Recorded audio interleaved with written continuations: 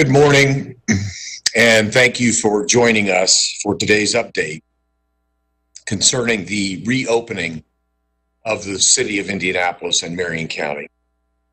First, I want to say, as always, I deeply appreciate the sacrifices that Marion County residents have made to slow the spread of this deadly virus. Beyond the almost unthinkable numbers of those who have been sickened or have died as a result of COVID-19, there are countless more in our community that continue to feel the effect of this global pandemic. And they have responded with patience, with grace, and with bravery. And I thank the community for its commitment in that regard. I also want to again acknowledge the work of Governor Holcomb and the state health officials in creating the Back on Track framework that provides recommendations to local units of government on the order in which our businesses should reopen and the best practices that they should utilize when the time comes to reopen those businesses. It has been an invaluable resource as we've analyzed our local data and put together the next steps for Marion County. And to that end, I also want to thank once again Governor Holcomb for allowing local policies that are more restrictive than the statewide guidance, so that individual cities and counties can respond to the unique challenges presented by the COVID-19 outbreak and how individual jurisdictions understandably differ in the way they are responding to the pandemic. Here in a moment, I'll be turning over things to my partner, my valuable partner, Dr. Virginia Caine, who continues to rely on a lifetime of studying infectious diseases as she leads the Marion County Public Health Department. In her presentation, Dr. Caine will articulate the data that we are now seeing here in Indianapolis and why we believe that that data tells a story of how the sacrifices made across the county continue to save lives, and how that data will show that we are now on a path toward reopening incrementally our local economy. But before we get to the policy changes, I want to be clear.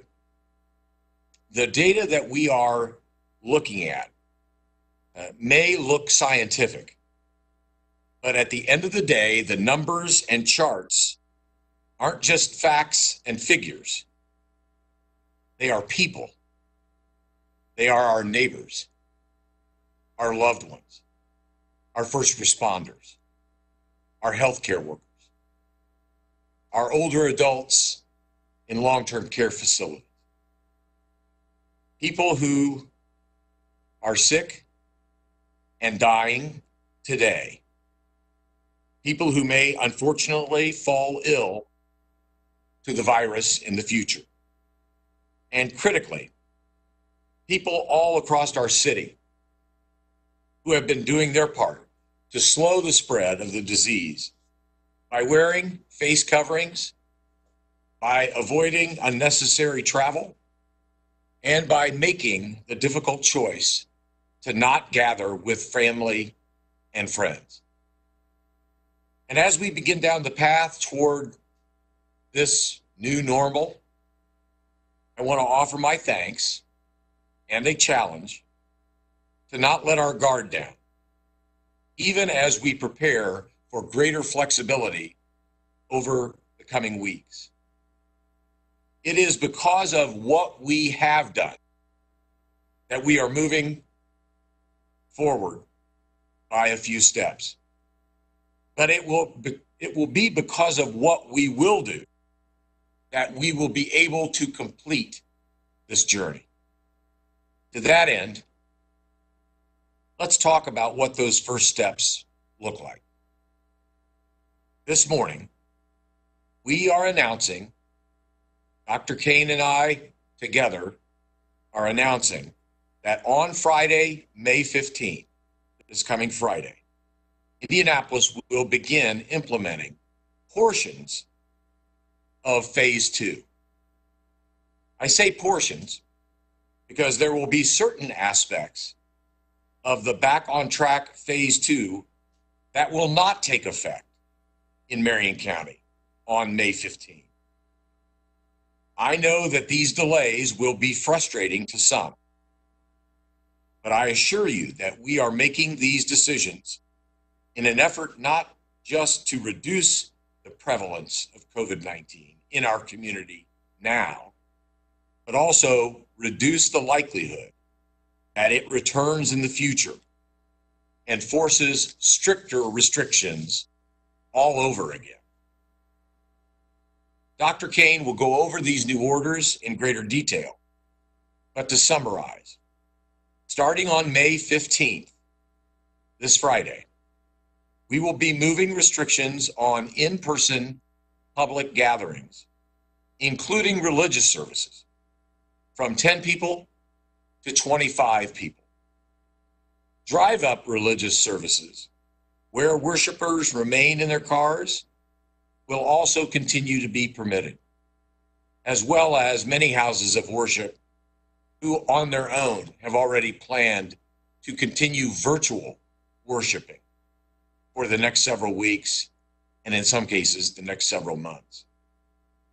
In addition, we will be allowing for the qualified reopening of non-essential retail outlets at 50% capacity.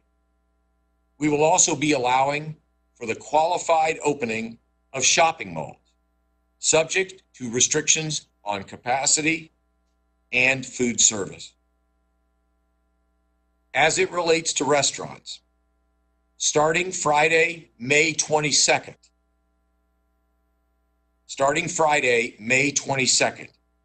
we will be permitting in-person dining at restaurants, but only in outdoor seating and with strict social distancing guidelines.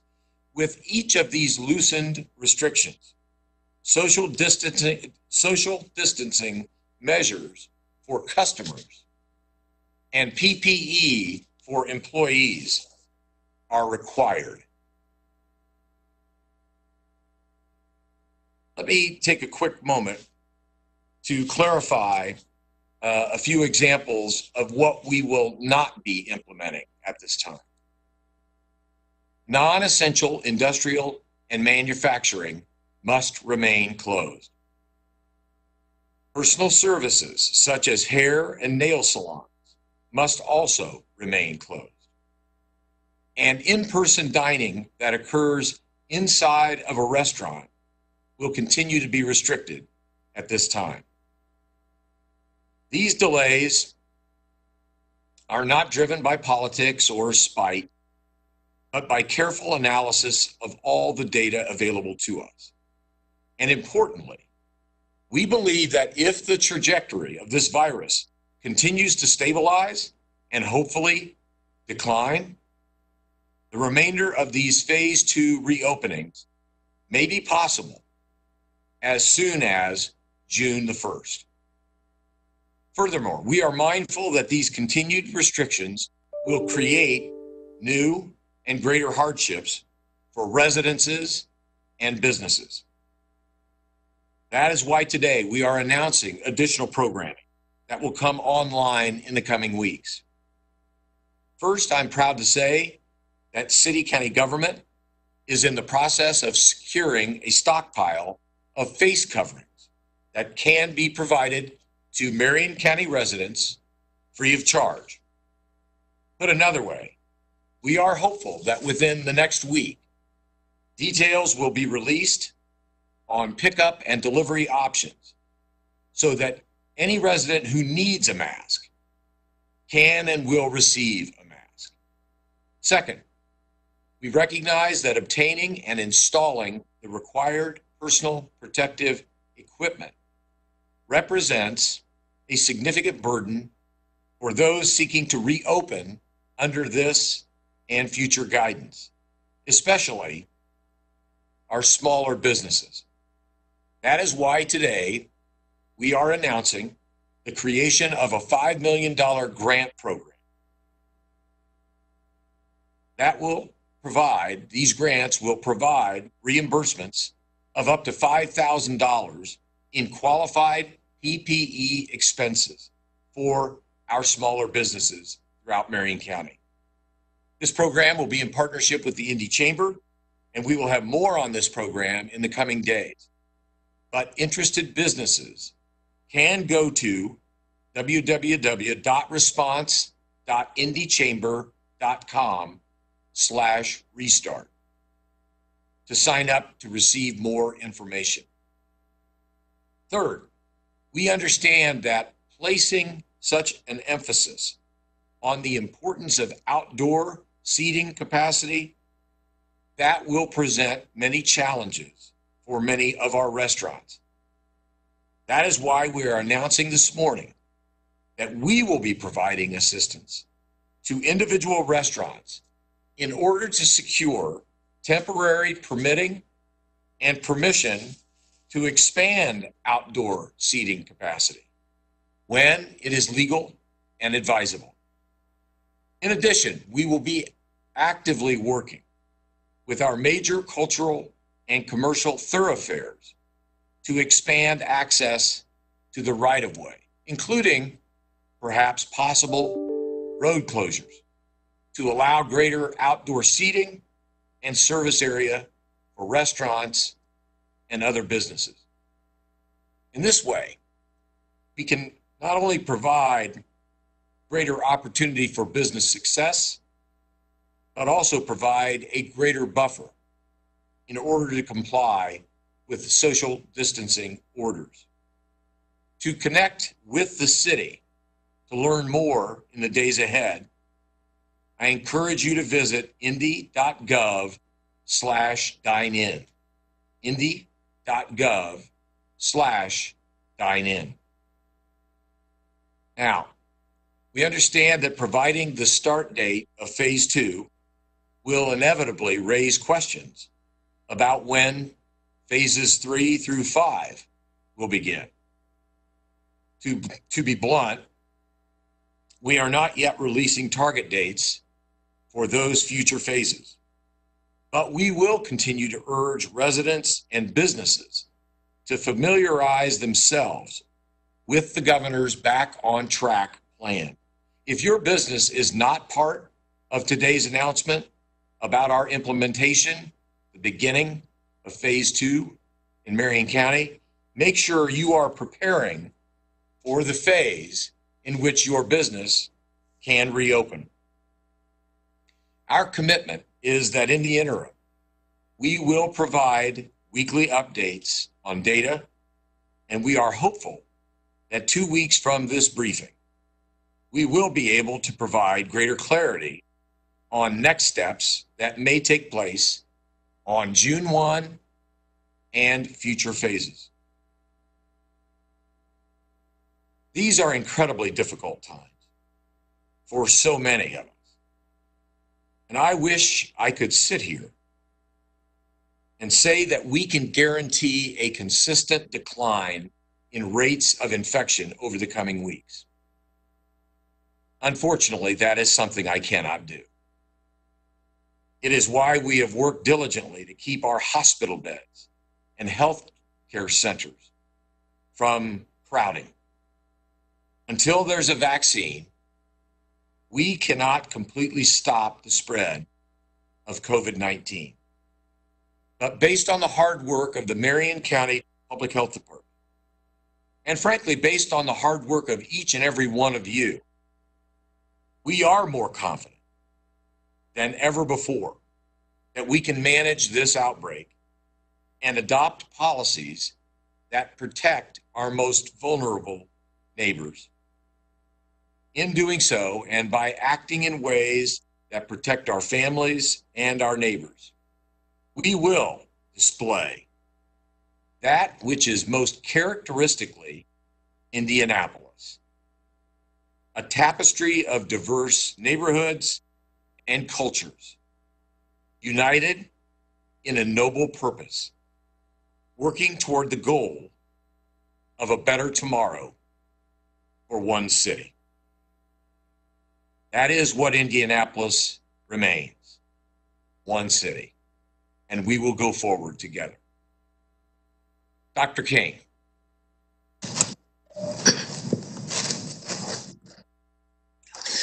Thank you, Mayor Hogsett, for your leadership.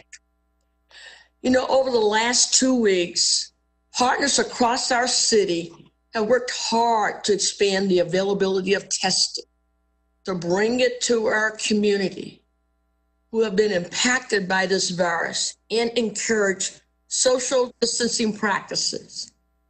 These efforts have helped to slow the progression of COVID-19 in Indianapolis, which is allowing us to move into a modified stage 2. This morning, I will detail the latest Marion County data and outline what stage 2 will look like in Indianapolis. The most important goal for us is to assure that the health and well-being of the community by mitigating the spread of this disease and limiting the severity of the cases where they're not having to be hospitalized, resulting in deaths.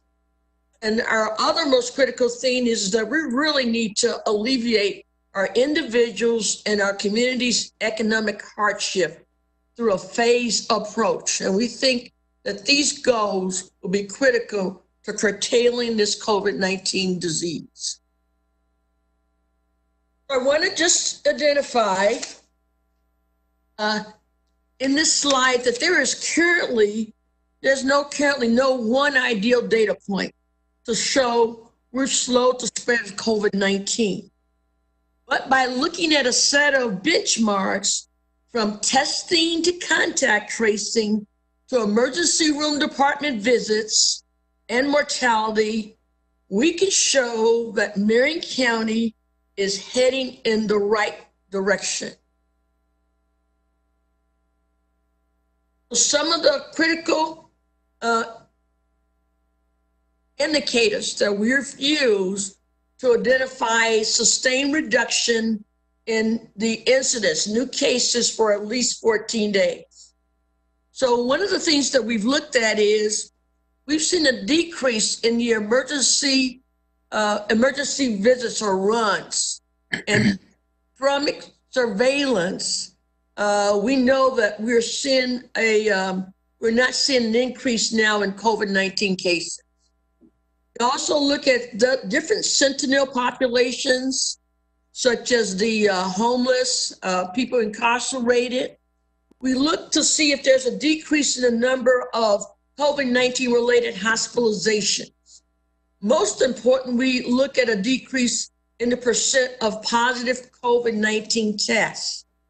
And based on all these multiple benchmarks, with consultation with our expert panel, a number of epidemiologists, the Fairbanks School of Public Health and others, we've been able to be able to monitor our progress to date that allowed us to go to modified phase 2.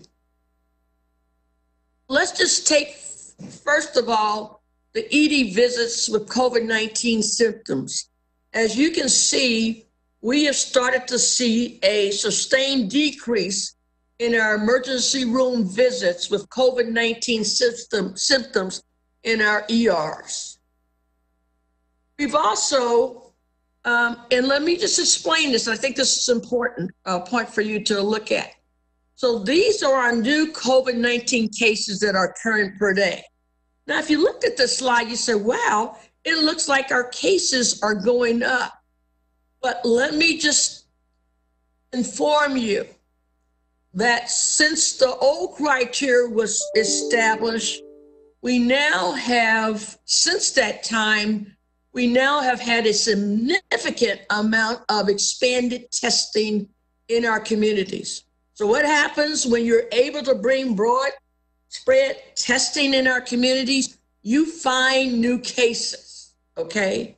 But these new cases that we're picking up now is a lot of our background cases that have been in our community. So you have to try to delineate what are the true increases of cases versus you see this phenomena of, because I'm doing so much broad-based testing now in our communities, you always find positive cases.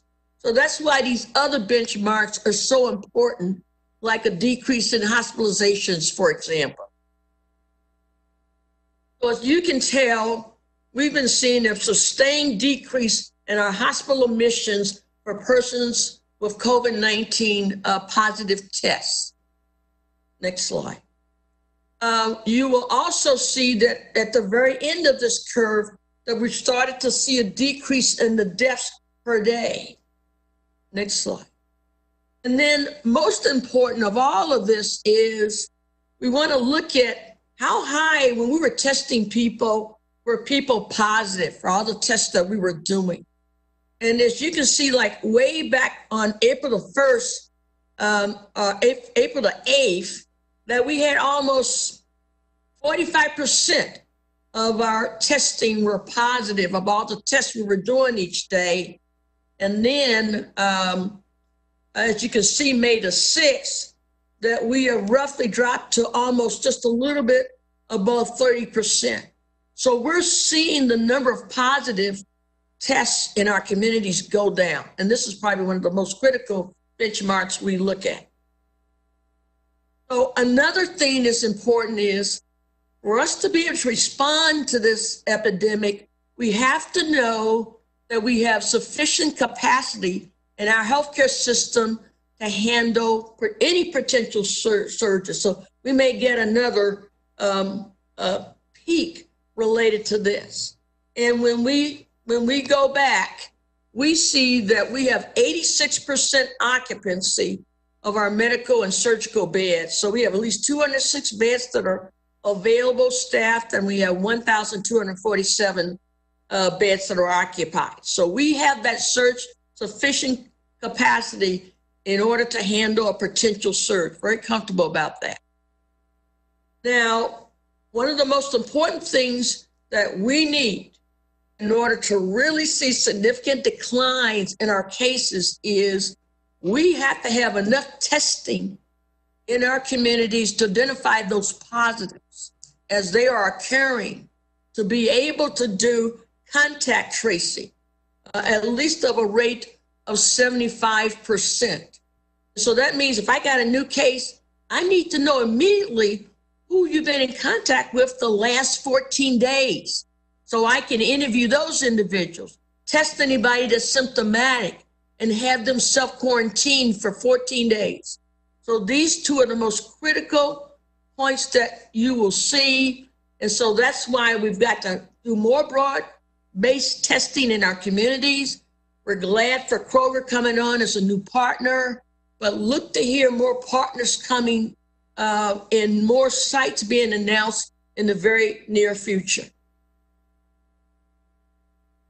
So conclusion, social distancing is really critical and it is working as our metrics continue to trend downward. But we have to be very vigilant. We cannot ease up on these restrictions. We have to do those frequent hand washings. We have to, if we're ill, cover our mouth when we're sneezing with tissue paper and whatever. And I want to say, in ramping up this contact tracing in partnership with community groups, the city, I want to signal out the Fairbanks School of Public Health, Dr. Paul Havison and members of his staff, like Dr. Josh Vest and other members. They've been critical in helping us with our technical expertise, along with our own epidemiology staff under Director Joe Gibson for the Marion County Public Health Department. We just appreciate their input in helping us address this epidemic. So our next steps for phase 2. So as we have just emphasized and the mayor's emphasized, our non-essential retail can occur at 50% capacity. Public gatherings, including religious services, can be up to 25 people. Liquor stores at 50% capacity. And we have this wonderful, you know, I'm a book reader. I love murder mystery. And so for the Indianapolis Public Library, central location in their branches, they are going to be providing curbside pickups for a lot of their library materials. So we're very excited about that. Subsequently, our order for outdoor dining for restaurants will take effect Memorial weekend. So it includes the outdoor dining for restaurants by Memorial Day. So thank you in regard to those remarks. And I want to thank again Mayor Hogsett for the staff that you have and what all you're doing for this community and all of our community partners. I can't name them all, but just the support that you have brought to help our vulnerable populations, our businesses, and everything.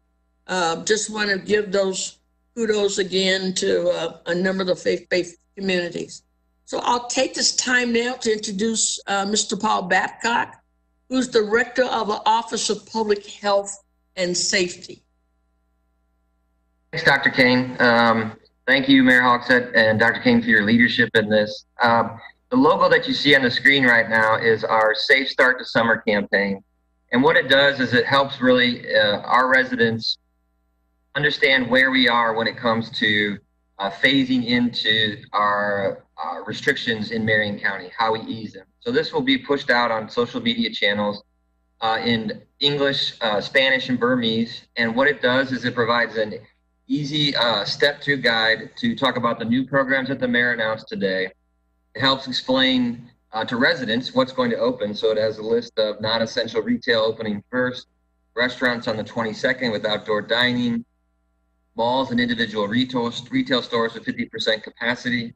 And then it talks about where we're going here in the future. And it reminds everyone that, like the visual, they must continue to wear our PPE and to really focus on social distancing. And it also then has a second part to it, and that part includes for our businesses and our residents.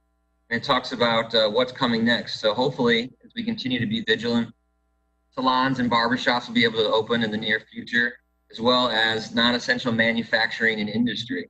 But most importantly, it really helps us as neighbors, us as citizens of Marion County, to easily understand how we're tracking both with the governor's plan, but what we need to do to continue to move forward here in Marion County, to continue the data points looking really, really good. So look to see the Safe Start to Summer program being launched today, and look for it across your social media channels. And we ask that you continue to, one, be vigilant, but two, tweet this out or share it on Facebook or other platforms so that friends and neighbors across Marion County can really get the appropriate information to know where we are in Marion County and how we continue to go forward safely and healthily. And with that, I'll turn it over to Taylor Schaefer.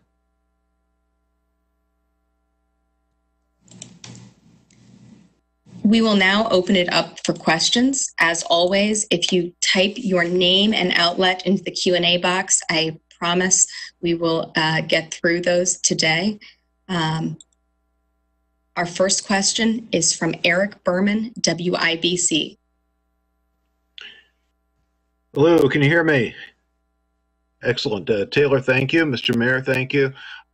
Question for you, sir, as far as the outdoor dining. A couple of aspects of that I'm curious about. How do businesses with a short frontage, or for that matter, businesses that have a large frontage but don't have outdoor dining, how specifically do you see them expanding beyond what they have? And how will the potential road closures work without creating other problems for people just trying to get around the city? Paul, you want to take that?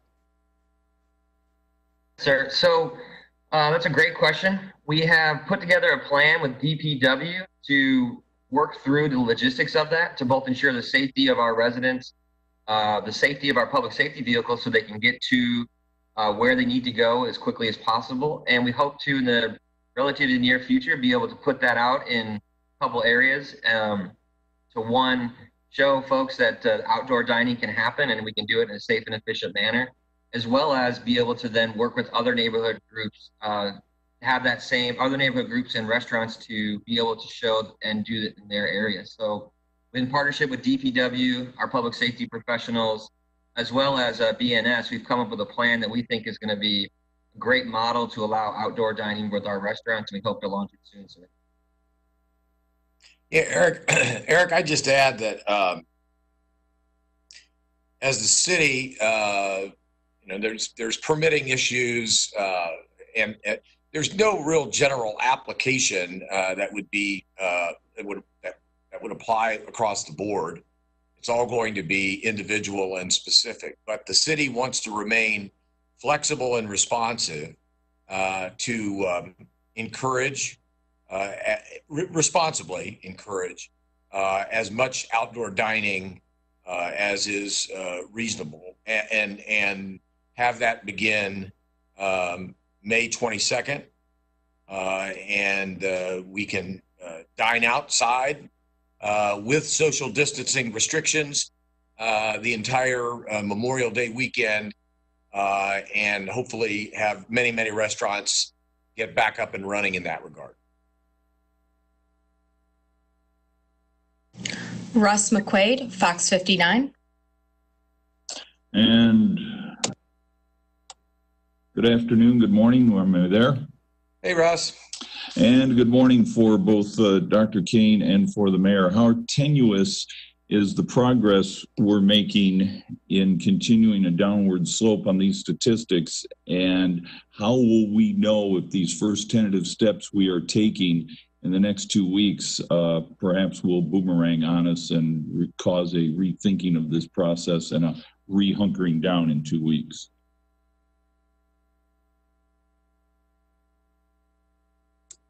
I'll answer that question, Russ.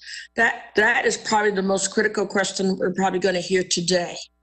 And I have to make the point that based on our benchmarks that we are looking at, and that was why the delay for us in terms of going to this stage 2, that we will have to critically monitor this data over the next 2 weeks to see whether we're able to maintain no significant increase in our cases by looking at our 4 benchmarks.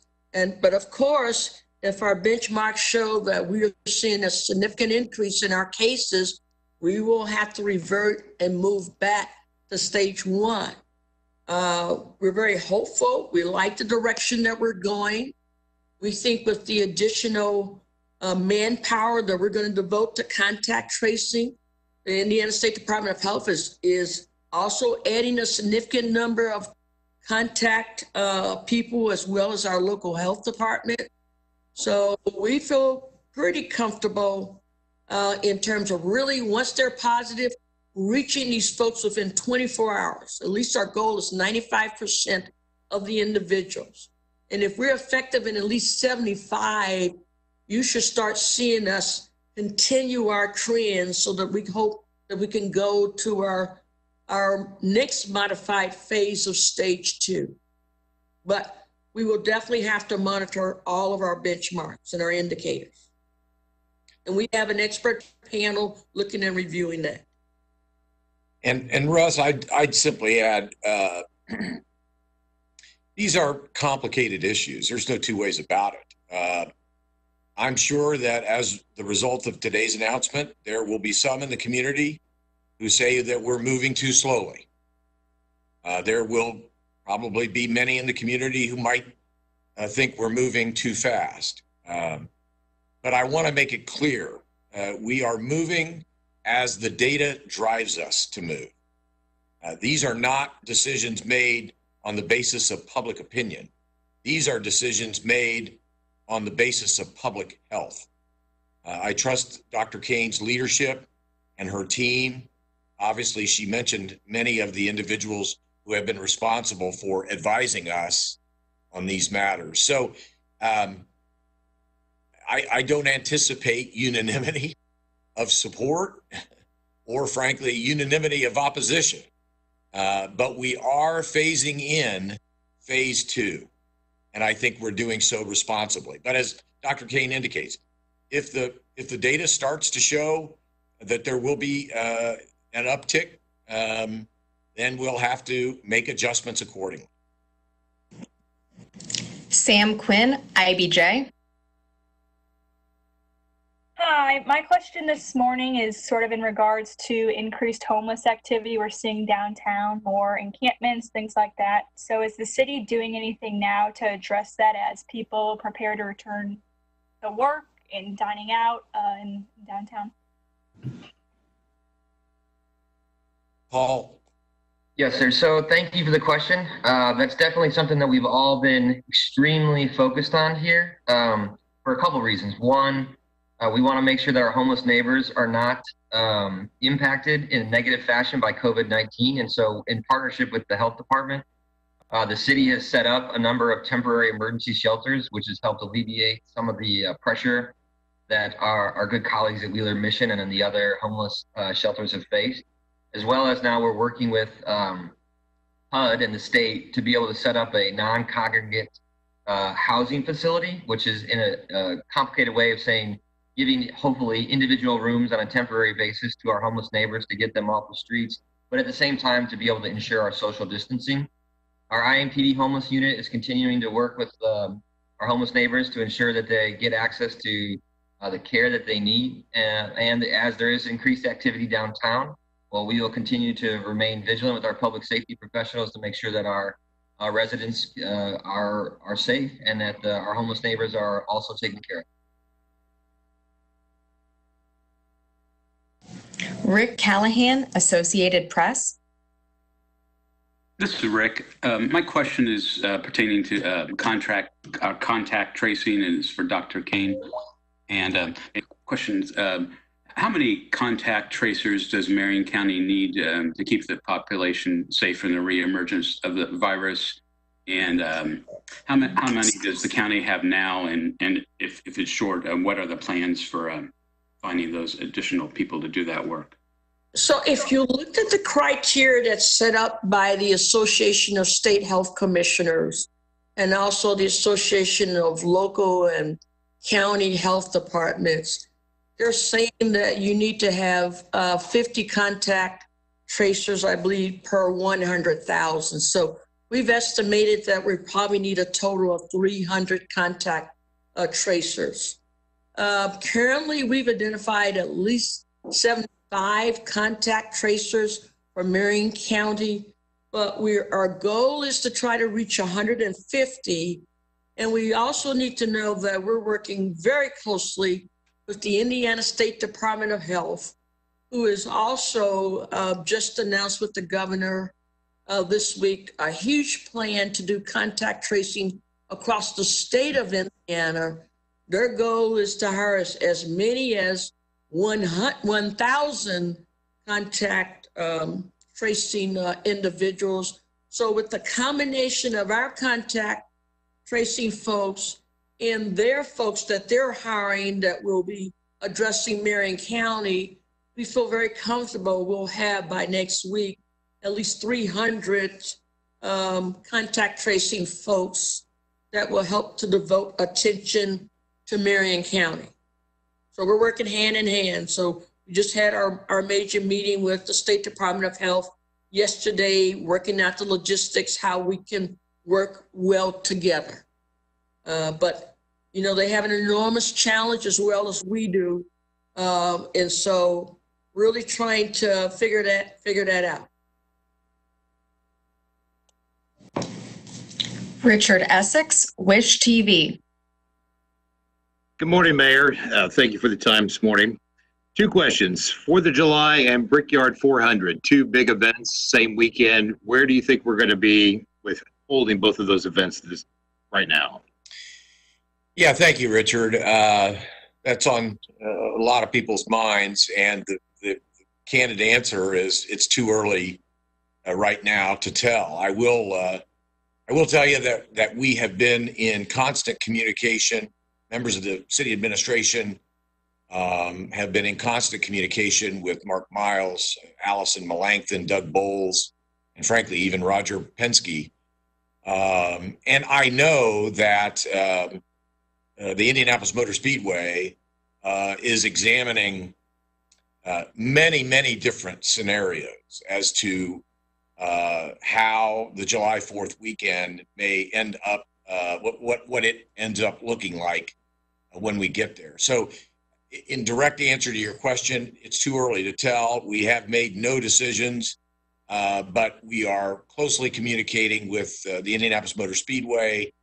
And as we get closer into the month of June and closer to the proposed July 4th events, hopefully we'll have more data in Marion County, and the state will have more data.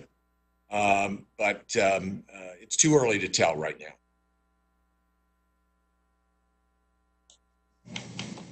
Abdul Hakim Shabazz, Indy Politics. Good morning, Mr. Mayor. Abdul? Question for you. With some of the protests that we've seen recently with respect to the Sean Reed shooting, how does that play into what you folks are trying to do as you try to go forward to reopen the city? You got people not necessarily wearing masks, not necessarily social distancing, kind of like the protests we had at the governor's residence a couple weeks ago and also at the State House. Well, the truth is it's a concern when you have gatherings of more than now effective this Friday, May 15th, gatherings of more than 25 people, and particularly when they are not particularly cognizant of social distancing.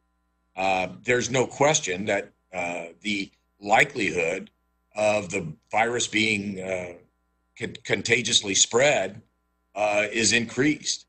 And while no one is advocating that the right to peacefully assemble is not embedded in those constitutional protections that we all enjoy, I would be remiss if I did not encourage everyone who feels passionately about the issues confronting Indianapolis today to be mindful that they don't want to be infecting each other in their protests or be contagious and take it home with them to infect their families, their parents, their grandparents, unknowingly and unintentionally. So it is indeed a concern of ours, and we will continue to monitor whenever people gather that and encourage that as long as they're together, we need them as a community to be mindful that it may not be the COVID-19 may not be the issue why they are coming together, but COVID-19 is present when they come together. So I'm hopeful that they will be thoughtful in that regard. Amelia Pack Harvey, Indy Star. Hi, good morning. I was just wondering how the city is going to be enforcing any reported violations of those businesses that aren't keeping social distancing guidelines or aren't having their employees wear PPE. Where can they report those to? Donnie or Thomas, you want to weigh in on that? Sure, and I may defer to Paul as well on the logistics of reporting. I know he's intimately familiar with the process at the Emergency Operations Center right now. But so the health department will have a variety of options available to them to enforce their order. Some of those are civil options, and you know, you've heard us say before that there's also potentially for an extreme situation potential for an actual criminal citation, a misdemeanor citation. But I think it's true that our approach will continue to be education first, and our goal is to try to get compliance, not to be punitive. But certainly, if we need to start stepping up enforcement, we have a lot of mechanisms to do that. The health department It has options, everything from going to go get a court order closing down a business. It can actually, there are provisions in the state law where the health department can actually petition a court to take away a business's license to operate. And then obviously we can step up to the criminal citation for the misdemeanor if it's an extreme example. Paul, on the logistics of reporting, do you mind taking that? Nope. So currently what we're doing is asking folks to send an email to eocmanager@indy.gov and or call the non-emergency number. And depending upon the situation, we've been working with our partners at the health department and IMPD to really, at first, to Donnie's point, warn and then educate, which is why we've really created this Safe Start to Summer program that outlines 1, social distancing guidelines, and 2, PPE, and then 3, reminds folks of what they're supposed to do in this space so that there are no punitive steps, but more importantly, so that we don't continue to potentially spread COVID-19 because of the significant number of folks who are infected that may be asymptomatic spreaders. This is an aerosolized virus, and so our goal is to really keep people away from each other and prevent droplets from getting on top of them. And so education, face masks are really the first step. And then, as Donnie said, there are more punitive measures that can be used against individuals who are really, the best way to look at it is putting the public's health in danger by continuing to really abuse these guidelines.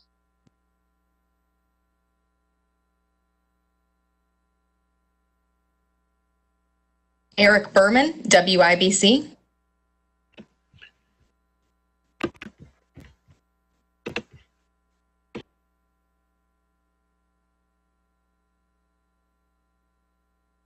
For just a second. When we talk about road closures, Paul, are we envisioning sort of a festival atmosphere where restaurants could temporarily set up dining in the street and expand it that way? When you talk about a buffer, is that what we have in mind? Or if not, what is the purpose of that? That's a great question. So I think the best way to say is that all options are on the table. As the mayor pointed out earlier, each location in the city is unique. And so our goal is to work with those locations, those businesses, to find the safest way to be able to allow them to have this opportunity to both operate as well as to operate safely in a I guess for lack of a better description, changed regulatory environment. And so there's no one size fits all for this. And I think that's what makes it a really fantastic program and a fantastic opportunity for our businesses and restaurants here in Marion County, because it will allow them to practice social distancing and at the same time to be outside as the weather gets better, and hopefully continue to socially distance, but at the same time operate. And we have one more question from Cameron Riddle at WRTV. Hi, good morning, Mayor and Dr. Caine. When it comes to schools, you two were the first to shut down Marion County schools back in March. So this is usually the time where schools are planning for next year. So what are the conversations and guidance, if any conversations have been going on with schools so they can start planning for what definitely is going to be a different school year?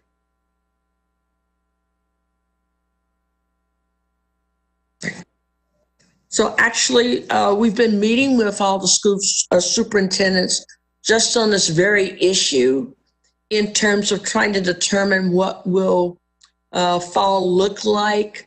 Unfortunately, we don't have enough information or the data yet to say what we're going to do, but we have to sort of like have backup options. So I can't say that we'll definitely be back in the schools in the classrooms by fall, or our goal is that we hope that may be the case, but a lot will depend on not only what's happening in the state of Indiana, but surrounding states in increased travel and make differences in communities. And so right now, we're just too early to make that determination, but we're trying to have a backup plan. So if my kids are going to be in school, this is what I need, but let's just say that we may still have to extend that restriction. What do we need to do early now, planning in order to make that case? and trying to define what's the latest date we need to know in regard to this information related to opening our schools back. And of course, we're going to be monitoring what's happening with the governor and what's recommended for the entire state as well, and having discussions with the Department of Education. But so these are the things that are on the table now that we're actually just now looking at very closely. Yeah, and Cameron, I'd simply reiterate a point that Dr. Caine just made, and that is we will be working collaboratively with the state because this is fundamentally not simply a Marion County issue, but rather, and with the balanced school calendars, our schools are opening much earlier than, well, when I was young.